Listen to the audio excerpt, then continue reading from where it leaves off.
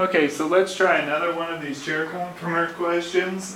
This one asks, which one of these structures depicts trans isomer and which ones depict a cis isomer?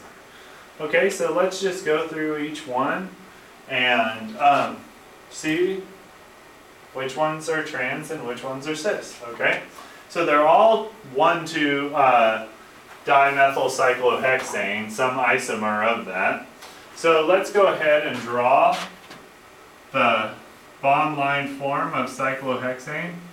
In fact, I think this is the easiest way to go about doing this, is that you just depict this form on a bond line form, okay, because it's easier to see.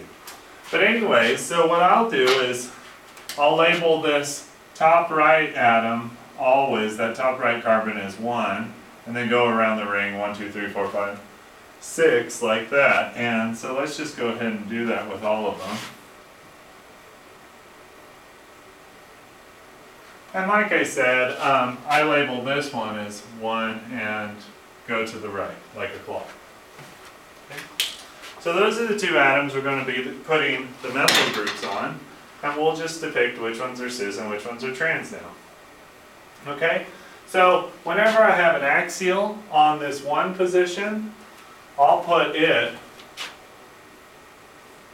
facing towards me. Okay. So that means that the equatorial is the H there, and it is back. Okay. So here, this is axial, this methyl is axial, but it's pointed down, right? The H is actually pointed up there, so the methyl is down. So in this case, it's back.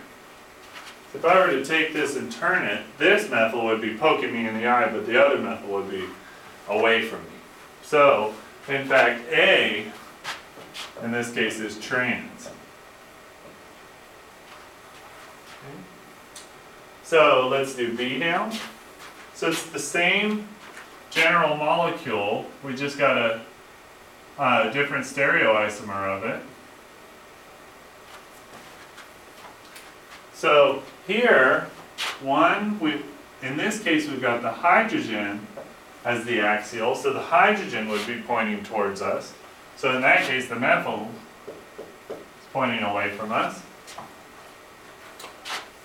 And here, hydrogen is down axial. So whenever the point is up, that means the axial is up. Whenever the point is down, the axial is down. So the methyl group here, since the hydrogen's down, the methyl group has to be up. So like that. So that one is trans. So the first two are trans. Which is interesting because we have a 1,2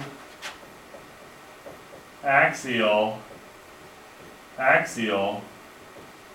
relationship in the trans, and a 1,2 equatorial relationship in the trans. And you'll see that. So this one is axial equatorial, and this one's equatorial and axial, and probably you've already predicted that they're going to both be cis, but let's just go ahead and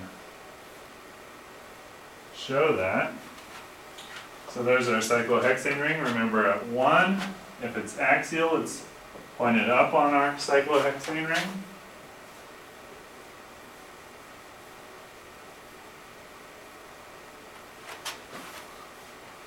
Fat wedge. Hydrogen's down in equatorial. Hydrogen is down in axial here. So the methyl's up. Whoops. Like that. It's the hydrogen. So since this is up, so this is up axial, this is up equatorial, it's going to be cis.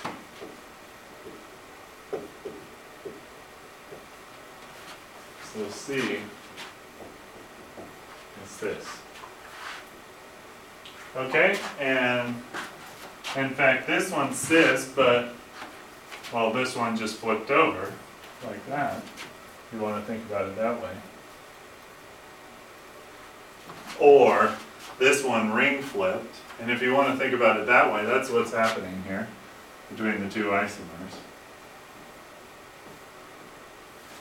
Like that and like that. And on both of them, well, this one is going to be much more favorable to go that way, okay, because we got two equatorials here, and here we've got two axials. But this one, neither one of them is more favorable. So let's just go ahead and finish this off. Hydrogen is up, so that means the methyl is down. Methyl is down. Hydrogen is up. Like that. So here we've got one axial, one equatorial, one axial, one equatorial. So neither one of them is more stable than the other one. So hopefully that solves all of your conformational chair isomer questions.